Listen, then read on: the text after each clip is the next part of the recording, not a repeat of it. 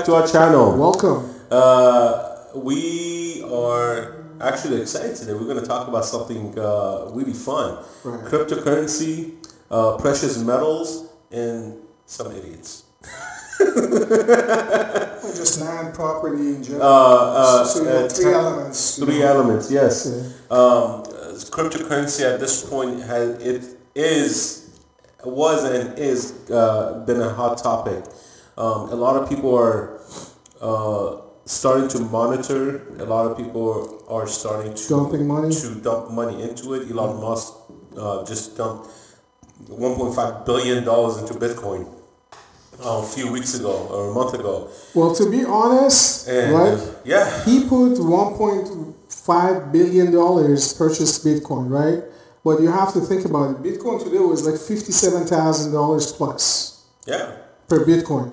Which last year was like $10,000. And still people thought that was crazy. CNN. But the thing is, him getting $1.5 billion is actually, Bitcoin is $1 trillion cap right now. Trading share, right? Well, so 1.5 billion is like a drop in a bucket. However, because he has such a big name recognition, right? If somebody investor who is wealthy billionaire but nobody knows who he is, or he's not a household name, would come and just buy $3 billion in Bitcoin, nobody would just it wouldn't be that much money. He didn't do it to make profit, right? I mean, he made profit, but he didn't do it for the profit. He is now going to open up the door for people to purchase his cars, the Teslas, using cryptocurrency. And he said actually if they go to the moon, Dogecoin is going to be the cryptocurrency. Dogecoin, yeah. I mean, like, look, it's all about subliminal messaging. I remember when 2008, Bitcoin,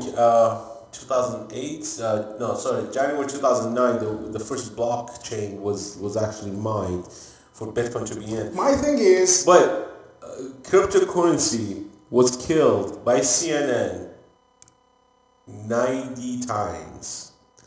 90 times CNN said Bitcoin is dead, Bitcoin is dead, Bitcoin is dead. And Bitcoin actually reached into pennies at some point, and now it's at $57,000. Okay. Now there's other cryptocurrencies out there.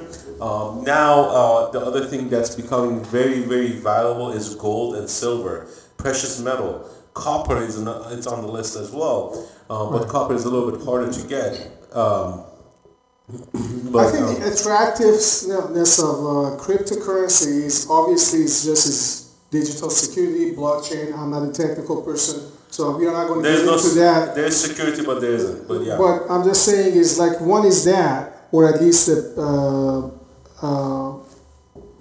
understanding or assumption of that this is super secure, and once you have your wallet and stuff, and it's just secure password and all that. I think the biggest thing is that you cannot have it because it's not connected to the normal financial and regulated banking system. So you can be pretty much ghost and trade it with anybody without leaving a trace. Well, no, there is a trace. Right, but minimal trace. There's a trace. If you do it between yourself, you don't have to. Unless if you're going to exchange it to a money, right? I can send it to you. If you have wallet to wallet, we can send it to you. But that's not going to be exposed to anybody outside world unless if when you're going to go to some exchange place to exchange it for the money to liquidate. It is exposed. They just don't know who's trading. Right, that's what I'm saying. It's unlimited. So the trade is there. They just don't know who's behind it. So the whole point of cryptocurrency, it was set up. And then you don't have to transport. It was to eliminate financial institutions. Okay. To eliminate any bank or middleman to send money from one person to another. So it's called peer-to-peer. I could send him money, he could send me money without going through, for example, Wells Fargo, Bank of America, or anything like that. Not only that, it's like limitations of how much wealth you can transfer from country to country, because most of you guys probably know. Let's say if you go to airport, you travel outside of the United States, or you're coming to the United States, this is how much money you have. If you have that's cash currency, though. You're talking about cash. Right, exactly. We're not talking about cash. I'm talking about Yeah, but well, cash is money, right? So if you want to transport money or gold or whatever from location to location, country to country, I wouldn't say location. You can drive, you can have a suitcase of money in your back of your car and just go across the state line. But if you're traveling, obviously that would be, logistically large sum of money. That would be, and then if you declare it, anything over $10,000, you have to declare it. Even if you're making transaction through banking system, anything over $10,000, you have to declare it and give reasons why, and then they're going to just, maybe audit it, look into it. Unless if you're a business, all of a sudden you want to just, transfer. Right. You can still do that with cryptocurrency. You could No, I'm still. just saying with the cryptocurrency, the thing is you can do that without You don't need to getting the do banking that. system. Right. involved. Exactly. So That's the advantage. Yeah. So you have a wallet where your funds are kept. This is a digital wallet where it comes with the encryption. Everything's encrypted. Transactions are recorded, so you could trace back where the Bitcoin came from, where the Bitcoin went, how much fee was involved. There's a lot involved in Bitcoins, but just to keep it on the surface level, not a lot of people know the technical details behind it. It's deep. It's very, very deep. I have some knowledge on it, but I don't need to bore you with it. But reality of it is, when our current currency is becoming devalued by when you keep printing money, the currency becomes devalued. They don't even print it. They're just injecting some. They're just injecting number. They don't even print it. But digital currency, in reality, has been around for years. Okay, because what's been happening in the past 20 years, our credit cards, our ATM cards have been replacing the actual cash currency. I just want to pull some data quick. Okay, so when you start shopping with your credit card, with your debit card, now you have these apps that you could use as payment, like Apple Pay, Google Pay, Samsung Pay. So you have all this now. So right now you don't need to have cash in your hand. Everything's digitized. So in a way, you already live in a digitized currency world, okay?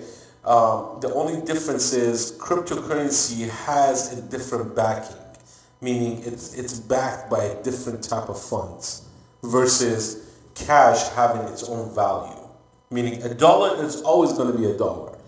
$5 is always going to be $5, $10 is always going to be $10, and a penny is always going to be a penny. But in a cryptocurrency aspect, that value changes constantly. That one cryptocurrency could be worth 5 cents in case of Dogecoin, where it went up to 8 cents at one point. Or in Bitcoin, says it's $57,000 per one Bitcoin. So the backing of each fund is different. Although they're both backed by federal government, it just they have different So values. things over here. Now the concept of, obviously when they started printing and all that stuff, because based on Constitution, the United States government has to issue gold and silver for currency. That's why you still see the $20 gold coins, which is like a 1 ounce, because for 150 plus years, the value of 1 ounce of gold, troy ounce of gold, was $20. Yeah. And didn't change. The reason was because they could not print more paper money than what the actual physical gold they had. That's why all the countries were fighting to have gold, and European countries that had their gold assets stored in the United States, because it was far away from everybody else and it was safe, right? Yeah. Because they had wars going on, World War I, World War II. So France, England, they had all their golds stored in United States. Based on Federal Reserve's site right now, as of February 10, 2021, there was $2.05 trillion worth of Federal Reserve notes in circulation. So this means is actual cash printed, legitimate currency that you can have cash, you take it anywhere and expand it, is actually only $2 trillion. So they just passed $2 trillion. So they don't even print money. Right? It's just It is a digital currency. It's a term. It's a term they use. It's been a digital currency because we have tens of trillions of dollars in unpaid liabilities, domestic liabilities. Aren't we at 24 trillion now? 24 trillion? It's a lot more than that. If you go Social Security and everything else, unpaid liabilities is probably near close to like 80, 100 at this point, all this debt is all imaginary. And that is the reason if let's say if you're a millionaire or a billionaire and you show up to your bank and say, hey, I want my $1 billion. No, forget about $1 billion. I want like a $10 million cash. They were going to say, oh, you can't have it right now. Yeah. You have to go and actually get cash from other places. No, you know what they're going to say? They'll never give it to you. Of course, they're going to. They will never give it to you. A $10 million. If you go to, here's the say, what do you want? Please put this to the test. Please put this to the test and film it. If you are a millionaire, you have upwards of whatever. Go to the bank and tell them. If you're a millionaire, call us so we can be friends. Call them 3 days ahead of time. I used to work at a bank, so I know. Call them 3 days ahead of time. Tell them I want $10 million in cash. Okay? You know what they're gonna do? They're gonna hang up on your face. First, you're gonna call again because they're gonna think you're a robber.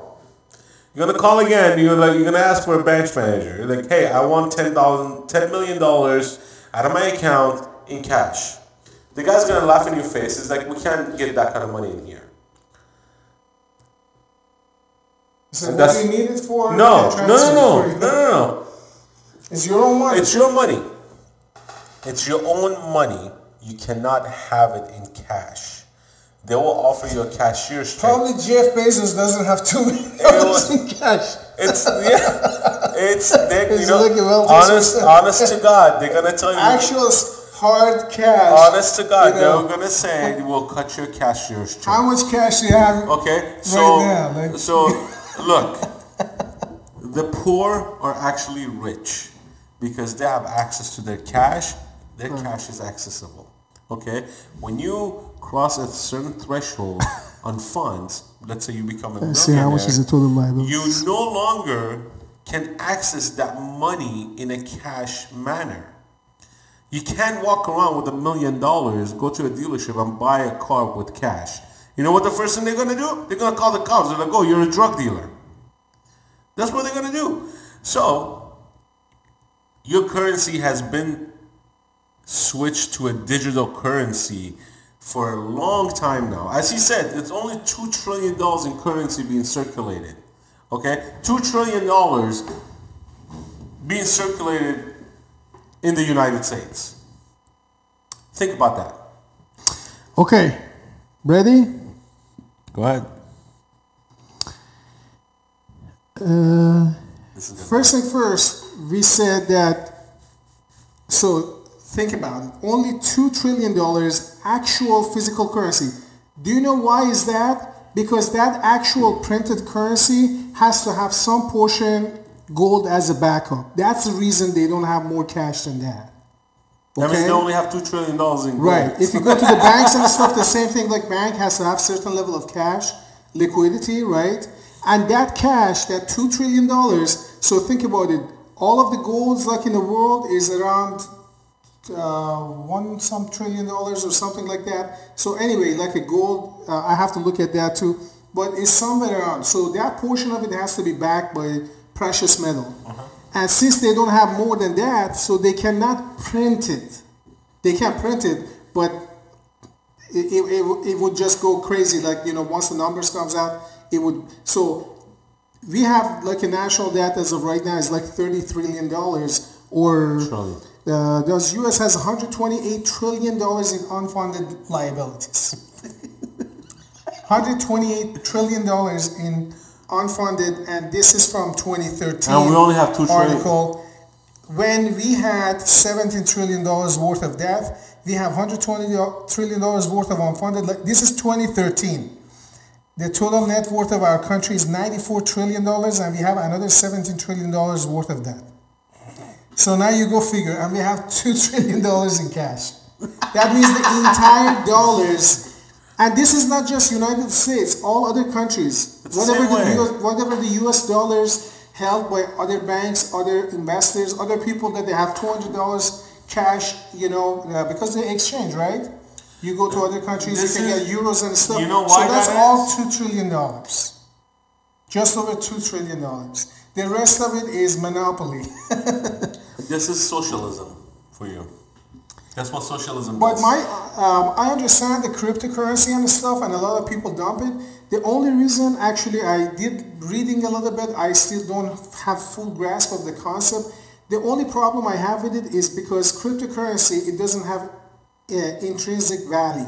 It does. Some of them do. Doesn't. Not all of them. It doesn't have intrinsic No. value. Some when of them I talk do. about intrinsic value, because I'm more of like a gold and silver person, intrinsic value, that means gold and silver for thousands and thousands of years have been traded as commodity with the same value, same ratio, and all that. I get it. And if you just have gold, no matter what it is, where you take it, it has that intrinsic value for being gold. Some of the cryptocurrencies are backed by gold. If they're backed by gold, okay, then you can have. Some of them, not all of them. Okay. They're called stable coins. But I'm just saying, it's just even those is like a gold stock certificates. The same thing that the United States until 57 had a dollar silver certificate. If you look at silver certificate, so they were supposed to be, if you actually would take it to the bank, they should have given you one US gold coin. Sorry, silver coin. Silver dollar, because they're short on silver, so they stopped issuing the silver Morgan dollars in 1935. So after that, we didn't have no silver dollar until 80s when Reagan again started the process of actually issuing for investment and stuff, the standing liberty that they're issuing 1 ounce pure silver. Yeah. Okay, so they started, instead of issuing the silver dollar that you see in the movies, they flip it and all that. Morgan dollars, you can buy them around $30, $35 right now. So those dollars were supposed to be, if you would actually take it to the bank, it's called silver certificate, whatever this gentleman just said. They were supposed to be backed by silver, but it wasn't, because if you would take it to the bank, they would say, sorry, we don't have it to give it to you. Yeah. So if you're saying, oh, there's some cryptocurrency saying gold, how do I know? Do I have physical access to see how much gold that they have back? No, but look, it's the same thing. How you can trust it? Again, I just don't. Look, cryptocurrency and whatever money you have in your bank, it's functioning the same way. It's just digital numbers being pushed around. The other reason is just because if the government comes and bans it. Yeah, well, but that's the point. That's the point what I'm trying to make is digital numbers being pushed around from one area to another, okay? When you make a wire transfer, okay, it requires an account to be withdrawn from. It requires an account to be deposited to. It requires routing number. It also requires a SWIFT number, okay? The SWIFT is the mechanism that moves the money around. The SWIFT basically, when you sending the money out, the bank creates a message in the SWIFT. That message is going to get transferred to the other bank, the receiving bank, saying, hey, we're sending you X amount of dollars or X amount of money. That receiving bank is going to receive that message, is going to put it in their log and say, hey, now this number gets added to this account. But I would like to make a challenge. I want to make a challenge for anybody who has, $30,000 in their account. Go to the bank without calling and tell them I want $30,000 in cash. They won't give it to you. They would say, we could only give you $10,000 today or $5,000. You need to give us a call ahead of time so we could order cash for you to come and get it. On top of that, you take $30,000 out, they're going to fill out an STR form. Suspicious transaction report on you for taking your own money out. Okay? They're gonna report that as a suspicious transaction report of you who have $30,000 in your account for 6 months, 7 months, 10 months, 5 years, and you want to take it out. They're gonna make a report out of it. Right. So this is how the banking institution works. And when cryptocurrency was put in place, was to completely eliminate the third party, which was the banks. They wanted funds to be transferred. they, I mean by, this Japanese guy who actually came up with the whole cryptocurrency. Well, that's one of them. Well, yeah, but we're talking about Bitcoin at this point. I'm not talking about any other currencies out there. But the whole point was to get rid of the middleman. And again, the whole point is right now everything's digitized. You have your debit card, you have your credit card, you have your phone, you have PayPal, you have Cash App, you have Venmo, you have this. You have all these stuff that's allowing you to move digits from one point to another. Value of the total gold in the world right now, as of today's price, is just under $9 trillion. So think about it. Total gold in the world, just under $9 trillion.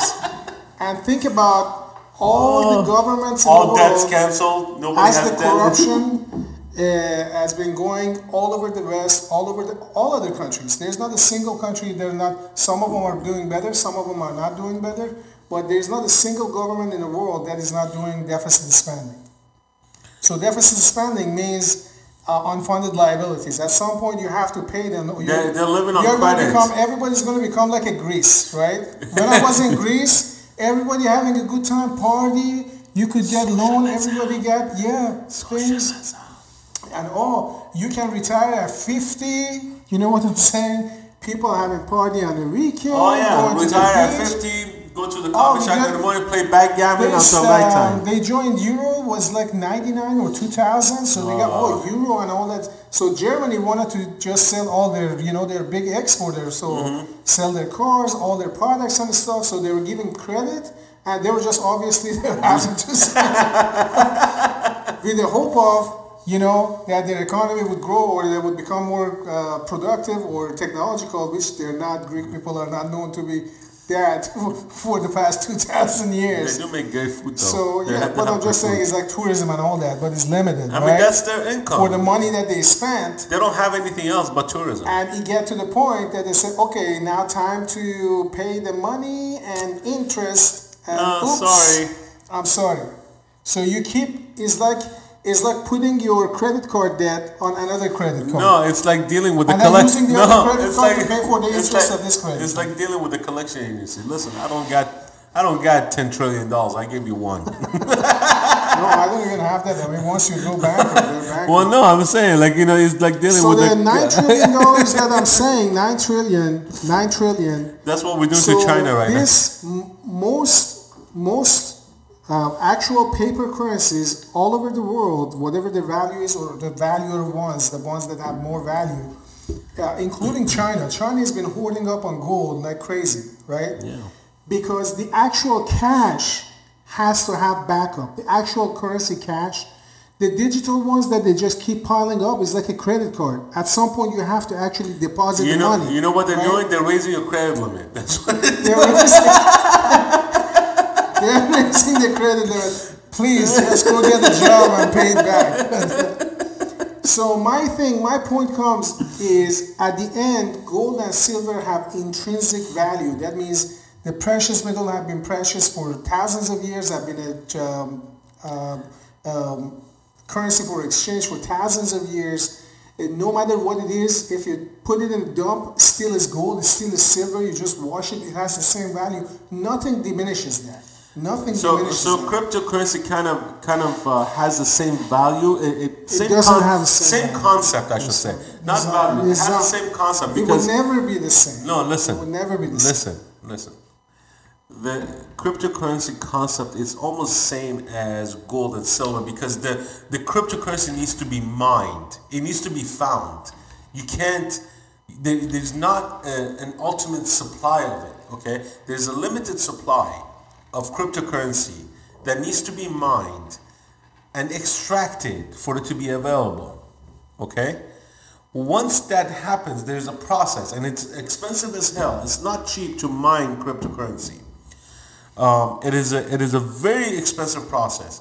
It requires a lot of computing power, a lot of energy, electricity. It requires a lot of electricity but it does have a big reward. It's literally like you are mining gold, but it does not. I don't put it on the same. No. But it doesn't require the same labor, like physical labor. This is more power.